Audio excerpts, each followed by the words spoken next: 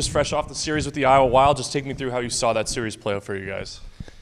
1-1. It's kind of tough losing the first game of the weekend, but we try not to lose 2 in a row. It's always a goal, so just try to go back and win the second game, which we did, so we're happy with it. What sort of adjustments did you make in between the 2 games? Obviously, you guys came out a little more fired up, I think, after a loss, but what sort of changes, I guess, did you see in your team's game between the 2?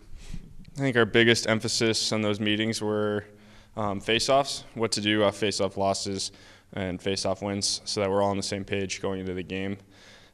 Face-offs kind of start off the play, so you want to start with the puck, and if you don't, everyone's got to be on the same page. What can you also say about the special teams in that unit as well? I mean, there's obviously a lot of penalties both ways in both games, but it looked like the power play and the PK were both very strong. Just what did you see from those special teams units? Yeah, I think game 1 it was a big special teams game. We lost that one, so that was partly an emphasis on the game 2. So we came back and power play did well, and penalty kill's been good all season, so it's looking good. Can that be kind of frustrating at times too, though, with so many penalties? That kind of disrupt the flow of the game for you guys. Just how difficult is that to overcome at some points too? Yeah, it can be frustrating. It's up to everyone to be take it upon themselves to stay in the game and be ready to go if they're not in the penalty kill or they're not in the power play.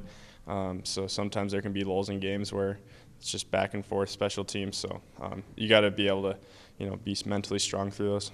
What can you say about this forward group too? I mean, we've talked even last season about how deep this team is at some points, but now there's some internal competition, a lot of NHL contracts here as well. Is that healthy, and I guess does that help push you guys too a little harder? Yeah, I think it's good. I think it's good we have some internal competition. And also, what did you like about your own play this weekend? Obviously, it was a great little while for you too as well. Just what did you think about your own play? I really liked my game all around. There's some scoring chances I saw in game 1 and game 2 that I didn't capitalize on, so those are some things I'm trying to see in practice before and after and focus on so that next time I see those chances, I'm ready for them. What do you also notice about Jansen Harkin's game as of late too? Obviously, he's a guy who spent last couple seasons up in the NHL, and now obviously you're working his way back up. So what have you seen from his play as of late?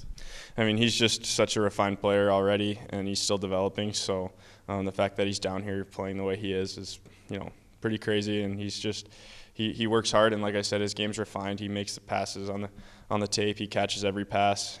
He's always talking on the bench. He just knows how to be a pro and how to play at a pro level. So he's someone that anyone can go to, and he's in your face, letting you know what he thinks and stuff like that. So it's good to have someone like that on the team to kind of see what he knows from playing in the NHL for so long. So I'm sure he'll be back soon.